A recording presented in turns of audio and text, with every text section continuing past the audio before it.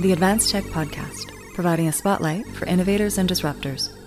For links and show notes, and to find out how to sponsor the Advanced Tech Podcast, go to advancedtechmedia.org. You can also find and sponsor us on Patreon. If you're listening to us on iTunes, Google Play, or Spotify, please take a moment to subscribe and give us a rating. You can also sponsor us using Bitcoin at advancedtechmedia.org/sponsor. Before we get into the show, I'd like to take a moment to welcome new sponsor, Citadel 21. You've seen this amazing magazine online and in print, hopefully. If you haven't and you'd like to win a 6-month subscription, make sure you subscribe to the podcast, retweet us on Twitter. This will be a video episode, so please like us on YouTube and other video platforms once we're there, and we'll pick a winner soon. So welcome to the Advanced Tech Podcast. Joining me today is Rick from CryptoCloaks, and CryptoCloaks creates amazing 3D printed artifacts. So he prints things like cases for your Bitcoin node, grenades, and what other products do you have? Oh man, we have a bunch. We have a whole bunch of like coasters, knickknacks, kind of stuff like that. Keychains. A lot of nodes cases are our biggest ones, and then our Bitcoin grenades are definitely our hottest items out of all of them. And then we have other little cases that are just storage boxes and stuff like that. So one of the goals of this podcast is to showcase people that are truly building good quality things. And whether that's an idea, a product, whether they're contributing to the Bitcoin ecosystem, there's a lot of really solid projects out there. And this is a very solid community, including the artists. And that includes the memers. Yeah, that's an art of itself. It is. It is. Meme warfare, I think, is something that we're going to see a little friendly fire between groups. Absolutely. So with that said, Rick, tell our listeners and viewers a little bit about how you got started. Yeah, absolutely. So I got into Bitcoin probably at the end of 2017, early 2018, when the whole boom and rush was going on. And I really went down the rabbit hole when I kind of brought in 3D printing into it. So after I got into Bitcoin and started learning the little basics of it and getting like a hard wallet to store your keys and stuff like that, I was kind of thinking, well, I want to be able to have my hard wallet underneath my desk or somewhere safe so it's not just sitting on my desk so anybody can grab it. And that's really where everything took off for me and where the rabbit hole started. And now it's 4 years later, and here we are. Designed a 3D printed mount and printed it off, and then figured somebody else would probably want it. And that's where CryptoCloaks all began. Just designing one Ledger Nano S mount, and then now we're here doing node cases and grenades and everything else we can possibly do. That's awesome. Yeah, that's how everything starts. It usually starts out with solving a problem, and then you realize pretty quickly, hey, this is something that's a common problem that could scale. And it's one of the best ways that business scales. So never discount that that idea that you can probably fix something, because you probably can. Yeah. So with that said, why 3D printing? So I really got into 3D printing in my senior design class for college, graduating year. I was in charge of running the 3D printer for our group project, and that's where I kind of really fell in love with the whole aspect of design and watching the coding of it, and then watching the physical object come off of a computer and like everything, you can hold it in your hand. And after that, I just bought my own printer out of college, and then now I have, I don't even know, 17, 18 printers running on a print farm. It really came down to that one senior design project, and I kind of fell in love with the whole aspect of it. And just the fact with 3D printing is you can design anything you want and you can print it at your house. You don't have to always rely on other places. And that's what I try to push for, is everybody should have a 3D printer too. We talk about Bitcoin and decentralization. 3D printers are just a whole nother aspect of that decentralization. You can print and design anything you want and print it at your house and just use it. There's stuff around the house here that breaks all the time, and I just find a file online, or I design it myself, a replacement part, you print it out and you use it and it works again. So I think that's where I really fell in love with 3D printing, is the whole fact you can just do it all yourself if you want. Yeah, there's a really strong hacker community within Bitcoin and within the cypherpunks. And, you know, it comes down to solving, like, you know, code is building something. Okay, so we talked about 3D printing and how you got into it. Let's talk a little bit about Bitcoin. Why Bitcoin? What's your Bitcoin origin story? It really came down to, I would say, like in-game currencies too, is kind of where I really grasped the whole concept of it. And it really wasn't a screw the system over or fuck the system kind of thing at first. And this Bitcoin will fix like the money altogether. It was more of, I think everybody kind of hops in hoping to make a buck. You try to make a quick buck and then you stay for the technology and whatever it is. And that really hit me hard, because once you're in it and you start to make some money, or even if you don't, and you start to actually learn about Bitcoin itself and you go down that whole rabbit hole, that's where everything changed for me. I mean, I think that happens to a lot of people. They get it, they come for the money, and they stay for what it actually truly is all about once they take that deep dive down. Yeah, 100%. There's a lot of really cool second order things that happen when you start examining what is money. And it's funny because it's the question that's never answered in school. Yeah, they don't like to talk about it for a reason. Exactly. Yes.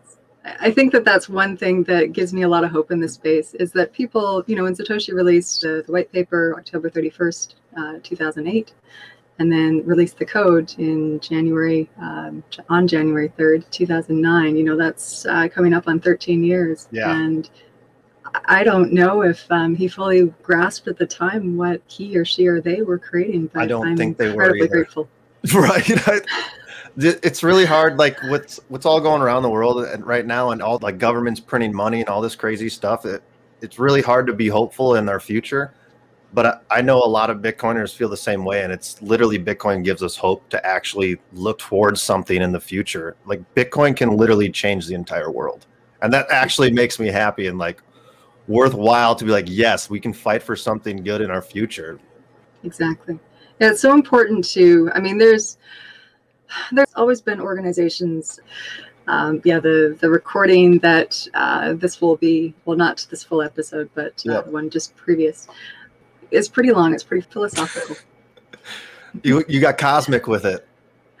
Yeah, I mean, I think it's important to do that, right? Oh, 100%. I like listening to those ones. That's the best part, where they just go completely futuristic, or like it's nuts. Some of those that I listen to are insane. But it's so good, because the thing with Bitcoin is that you're exploring the idea. It's not, you know, we're not censored. We're all about not censoring. It's private. Well, it's pseudonymous, but the whole community, there's a privacy aspect, especially in the cypherpunk community. So it's kind of like the safe space where you can choose what you want to reveal to the world. Yeah, absolutely. I love that about it. So what are some of the things in Bitcoin? I guess of all the things in Bitcoin, what are the three most important things to you? The most important things of Bitcoin. Oh man. Okay.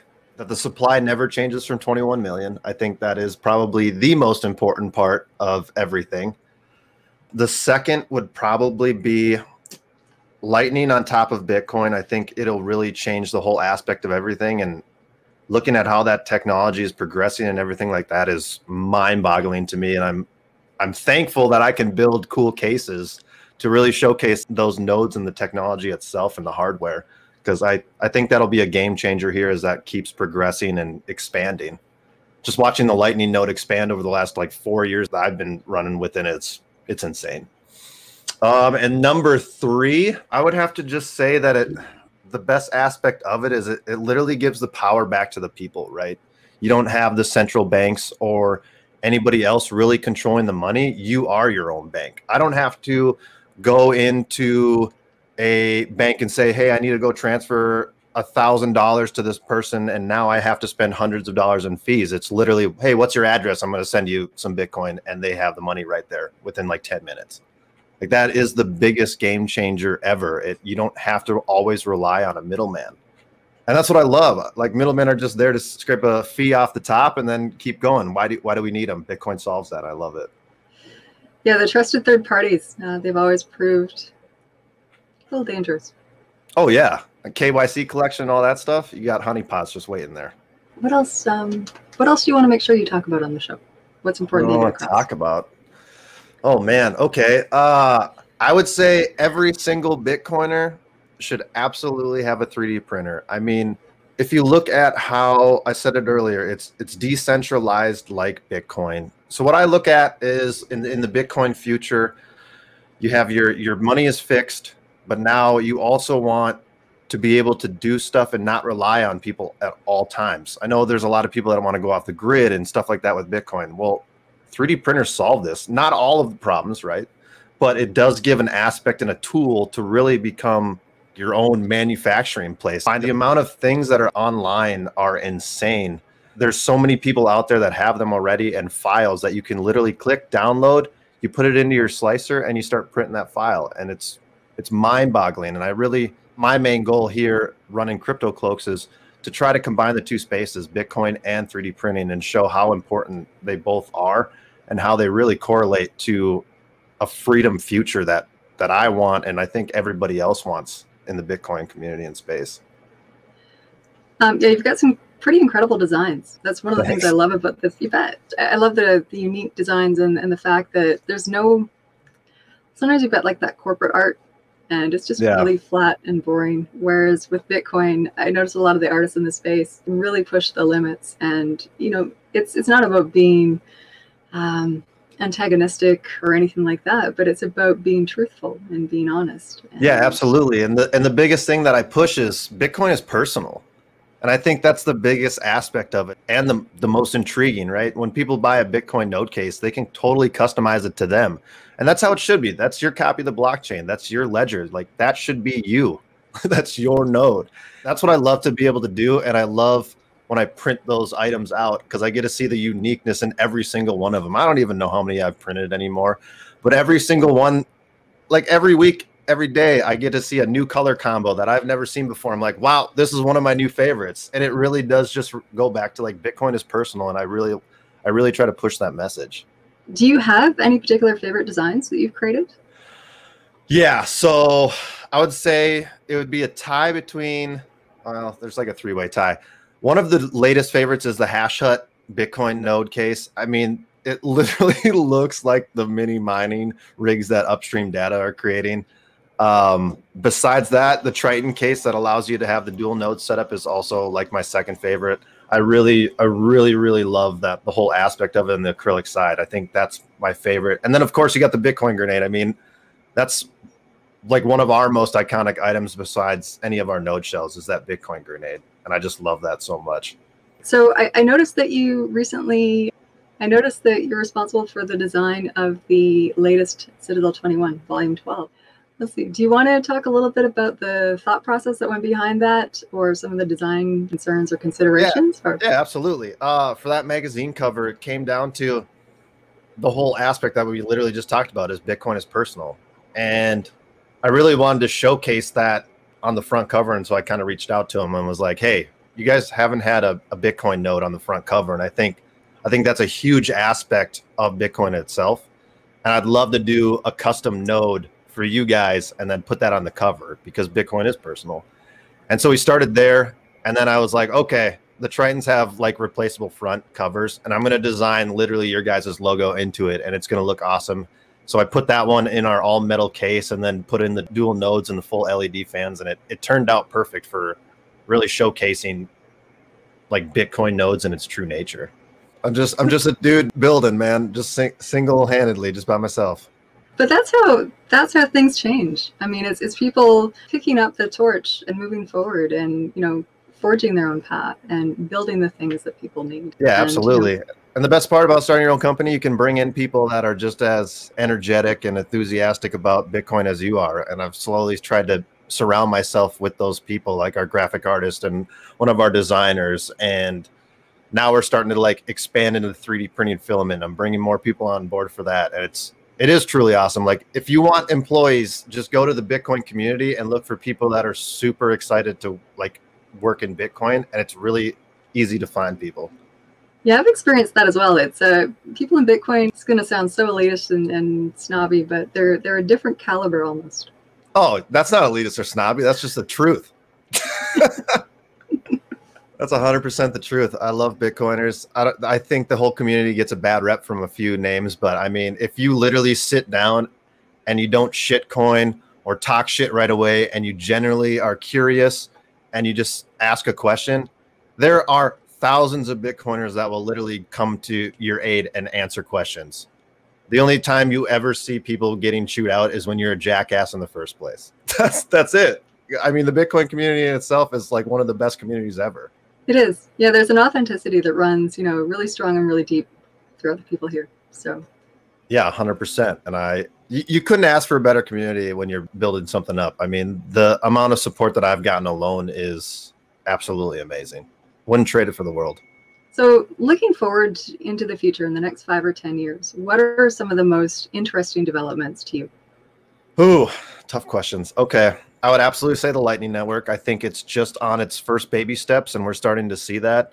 I think the potential that it has for instant money transfers, we're starting to see. I mean, you got Jack building with Strike and stuff like that, and that's literally just opening the can of worms with Lightning.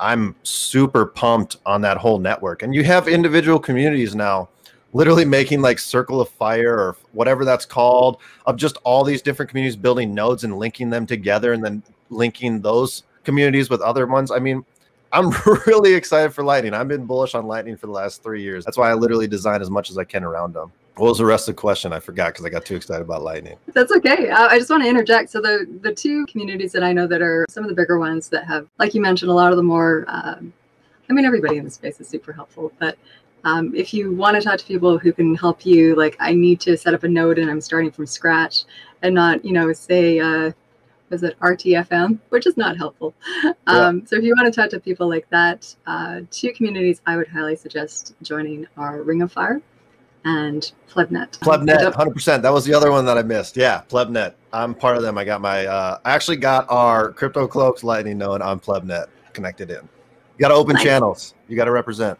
So the other part of the question, so it was like, what do you see happening in the next like 5 to 10 years? Because what are some of the harder challenges you think that we'll need to solve? The harder challenges are just, I think we're going to have to battle the government. I mean, the fights are coming. You can see the FUD really start to pick up now. You have new FUD articles over energy and security and all these different hacks. I mean, the FBI said they were hacking wallets. Well, everybody knows that's not true. I mean, but the common user doesn't know that that's in Bitcoin. So I think our main battle coming up is going to be FUD. We're going to have to really try to get sources out there that are telling the truth and not all this crap that they're making up. I mean, that's the biggest thing that I see coming within the 5-10 years, because nobody wants to allow the US dollar to leave reserve currency. The governments will hate that. There's no way they want to allow it. So they're going to do everything in their power to stop it. But I'm definitely bullish on Bitcoin for eventually getting there. Absolutely. Yeah, we definitely do have we have a battle on our hands for sure. There's all sorts of ways of thinking about it. You know, is like Bitcoin going to be our reserve currency at some point? Is it going to be just a parallel system? Is it going to be the place you can escape if you want to opt out and you've had your savings dwindle from all of the money printing globally in every country? Right. I don't know what it's going to look like, but it'll be interesting to see what happens with, you know, reserve currency and, like you said, combating FUD and countries that think that they can regulate us out of existence, which they can't. Good luck. China fucked up. What are people calling it? Like the $3 trillion loss or something? I can't remember what they're saying, but it's like the $1 trillion mistake. And it's so true. They screwed up so bad. They did. Yeah. Anytime you try to control things, they have a way of slipping away on you. That's the beauty of decentralized networks. Good luck. You can't stop it. Exactly. So there are some recent developments in El Salvador. I know at Bitcoin 2021, it was announced that there was a plan. There's a lot of work that Jack from Strike did going down to Bitcoin Beach and working with the people that were there on the ground, putting in all the work for the previous 2 to 3 years, getting those communities set up on Bitcoin. But there was an announcement that El Salvador is now making Bitcoin an official currency of the nation. I'd love to get your thoughts on that. I think that's awesome. I know there's a lot of debate making it legal tender, because then the debate is, well, you're forcing all these people to accept Bitcoin, and that's not what Bitcoin's about. Yeah, that's a tough take to look at. You have to, that's a tough one, I think, for all Bitcoiners to really think about, is you want it to be the people's money, but then if you force it on them, are you really making it the people's money? And I guess it's hard to pick sides. I mean, I think it's really good. I mean, we want people to use Bitcoin because it's literally their money, their purchasing power. How can you do it without forcing them into it? I mean, natural progression, but if governments are going to force them into it, that's a tough call. I mean, I really don't even know where I am on that one. It's that fine line of, well, if we start here and we're like, okay with governments forcing people to use Bitcoin, well, where does that go down a slippery slope? Or does it like change the whole world and now everybody starts accepting it? It's a really tough call on that one. Yeah, it'll be interesting to see how other countries take this on in terms of, will they accept it? Will they try to regulate it out of existence? Will they be on board with bringing it on as one of their currencies? Yeah, I'm really curious to see how this develops, because I honestly feel that probably in the next 3 to 5 years, we're probably going to have at least another 10 countries that are looking into Bitcoin. Oh, absolutely. I think we're going to start in South America like it already has started, and then it's going to branch out from there all to all the smaller nations. And I think if we can get over to like Africa or somewhere other like continents like that, I think it would really boom too, because they're dealing with the inflation and everything else. So I think if we can start helping out there, which I think people are, they're probably doing it undercover. I think that's where we can really, really start progressing. But I agree with you, like 3 to 5 years, I think there'll be at least 10 that have it as probably legal tender or something like that. I mean, yeah, it's going to happen. Will the US probably have it? Hell no. They don't use that US dollar, but we can only hope. Mm-hmm. I'm curious to see. I know in Canada there's a number of Bitcoin ETFs. I think there's 4. Don't recall exactly in the US if those have been set up yet. But I'm all for, peer-to-peer. Hold your own keys. That's what Bitcoin's about. Why do we need all this other stuff? Like, it's cool. And everybody said ETFs were going to like push Bitcoin to like millions. But I don't know. I'd rather have it peer-to-peer, like you said. That's what it's based on. We don't need all these other institutions, but that's where all the money comes from. And that's what people try to say. Well, if you want Bitcoin to hit $1 million, you need big institutions coming in, pushing your prices up, because that's the only way it's ever going to get it. Are they right? I don't know. Maybe. Probably, but that's a tough one too. Yeah, it's multifactored. I mean, that's certainly the way that the system did work. But with Bitcoin, it really breaks that paradigm. Anything's possible at this point. Yeah, exactly. Which scares a lot of people. I know it does, but that's the best part. Bitcoin is scary, but it's only scary to the people in power. That's how you look at it. The average person really isn't scared of it because it's not going to ruin their day. It's going to ruin all the elitists, and I'm okay with that. Yeah, I think people that have perhaps abused their power just because they think they can. I love that Bitcoin disrupts that. Absolutely, 100%. There are going to be some people listening to the show. Maybe they've been on the fence about Bitcoin. They're not really sure about it. They're still thinking, it's like dark web, internet money. Oh boy, dark web. What do I know about that? Right, yeah. Right? Some of the original fun. Yeah, right. Dark web money, and they're still pushing that narrative. It's hilarious. Yes, unfortunately. So what would you say to those people? What would be some good resources they could go to really get a grasp on what is Bitcoin and how can they get started? How can they take their first steps? Oh God, go on YouTube and then find reliable sources on there, like BTC Sessions. Listen to like Nick Carter and his mining, Preston. There's a lot of sources out there. Just stay away from the fucking shitcoin ones. And also stay away from all the YouTube videos that are literally like just dudes that are looking up at the sky and like super excited for some reason with their mouth wide open. Don't click on those. They're just going to shill you crap. Find reliable sources. I like BTC Sessions. He always lays down the facts, and he has a lot of good walkthroughs to really get into the space itself. So yeah, he does. I've linked out to his work before, and I'll definitely link it to the show notes in this episode. There, he's got a really good brand new to Bitcoin playlist. Yeah, exactly. That's literally where I send everybody that wants to get into Bitcoin. I just send them there and be like, start your journey here. Ask me questions after that, and I'll put you on the right path. Yes, 100%. Like you said, like Bitcoiners are, we may seem kind of ornery and set in our ways, but really it's all about, protecting people from making stupid decisions. We get a bad rep for just trying to help people because we've all been down that road. Like, I've been down that road. I got into the shitcoin game right away because everybody thinks that's where you make all the big money right away. No, you lose out and then you learn. Like, you don't need that currency for anything. Like, why do you need a currency to buy a hot dog? It's hot dog coin. Why the hell do I need hot dog coin? You don't need that. Just stupid shit like that. And I think that's where Bitcoiners get a bad rep, because all the alternate coins are like, well, my currency is worth something. It's like, no, it's not. We've been down that road. We all got pumped and dumped. We lost money, and we're trying to save people from that. Yeah, I always say be aware of any entities that have large marketing budgets. And that's the problem. They got large marketing budgets. If only I could have that budget. Right? Yeah. Yeah. That's one of the things I love about the Bitcoin space is like, we just find a way, right? Like it doesn't matter if we have, like we could have $100 to our name, a great idea, and Somebody who grows that business is far more successful in the long run than somebody who has a ginormous marketing budget. Yeah, they flake in a year or two. While Bitcoiners, they will sustain and build throughout years. I mean, you see it all the time. All the coins that when I first got into it are gone. I mean, they're gone. They're at zero. So that just tells me everything.